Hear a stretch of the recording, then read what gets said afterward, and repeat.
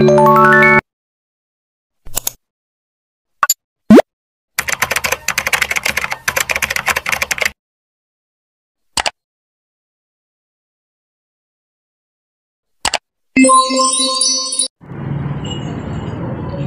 pleasant day to each and everyone. I'm Stephanie Shane Esmeralda from BSc 1-3. So for today, I'm going to discuss A2 theory, which is the differential association theory and the containment theory. So let's begin first with the differential association theory. But before I start to discuss this theory, let me just give you some short background information or a fact about this theory. So, according to the Crime and Criminals in Contemporary and Classic Readings in Criminology 2nd edition by Miller 2009, in Criminology, the differential association theory is the most talked about of the learning theories of deviance. So, when we say deviance, it means any behavior that violates social norms. And do you know who he is? Well, I guess some of you, especially those criminology students like me, already know him. So for those who didn't know him yet, let me introduce him to you. So he is Edwin Sutherland. He was an American sociologist and criminologist. He is considered as the most influential criminologist in the 20th century. He was a sociologist of the symbolic interactionist school of thought. And yes, he is the one who proposed the differential association theory. Sutherland proposed the theory in 1939 and he revised it in the year 1947. As stated here in my presentation before, the explanations for criminal behavior were varied and inconsistent. Some law professors saw that as a weakness, and because of that, those law professors published a critique that argued that criminology had not produced any scientifically backed theories for criminal activity. Then Sutherland saw it as a call to arms and used rigorous scientific methods to develop differential association theory. In the field of criminology, this theory explained that people learn to become offenders from their environment. Through interaction with others, individuals learn the values, attitudes, techniques, and motives for criminal behavior. One good aspect of this theory is this theory applies to any type of crime and to any socioeconomic background since crime is understood to be learned behavior. The theory is also applicable to white-collar, corporate, and organized crime. Differential association theory is really a game changer in the field of criminology, but it has been criticized for failing to take individual differences into account. One criticism leveled against this theory has to do with the idea that people can be independent, rational actors, and individually motivated. Furthermore, this notion of one being a criminal based on their environment is problematic. It is socially sensitive as it could lead to the stereotyping of individuals who came from criminal background as likely to commit a crime themselves. And based on this prediction, opportunities could be denied to them. Again, the differential association theory focuses on how individuals learn to become criminals, but it does not concern itself with why they become criminals. So that's all for the differential association theory. Let's now move on to another theory, which is the containment theory.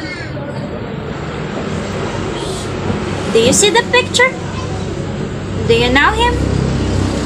Oh, he is Walter Reckless.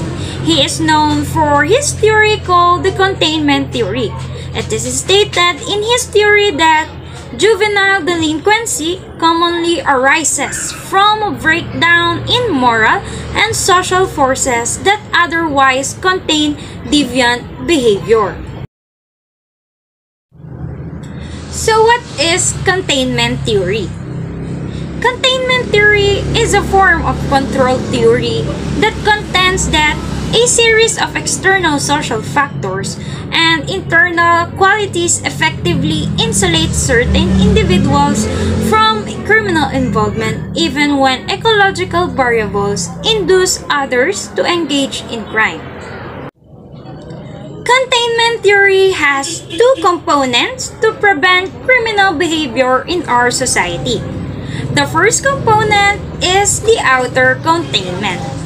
It is the ability of the society, community, family, and other groups to hold persons within the bounds of accepted norms. While the inner containment is the ability of individuals to follow expected norms and to control themselves. The containment theory also focuses on the push and pull forces, forces that can cause deviant behavior. So just like what I have said earlier, deviant behavior is any behavior that is contrary to the dominant norms of the society. Some examples of the push forces are the unhappiness with living conditions, family issues or conflicts, aggressiveness, anger, socioeconomic problems, frustration, boredom, and racism. Some examples of the pull forces can be delinquent peers, family members, subculture, and groups. To elaborate further, I have here a sample picture for all of you to better understand the containment theory. So as we can see, it is indicated that there is a delinquency out there. The girl inside the circle represents the person who will do an act that can be resulted to a delinquency. And inside the circles, there is the pushes and pulls factors that can cause deviant behavior. We can see that the two components to prevent the criminal behavior is there. The inner circle represents the inner containment that prevents the girl by doing act because of the good self-concept or the good self-control. While the outer circle represents the outer containment that also prevents the girl to do such act. The family, school, and supervision are indicated there because they are the ones that can lead or hold the girl within the bounds of accepted norms. So, did you get it? Well, I hope you all get it. So, to sum up this theory, the containment theory claimed that a series of external social factors and internal qualities effectively prevent certain individuals from criminal involvement.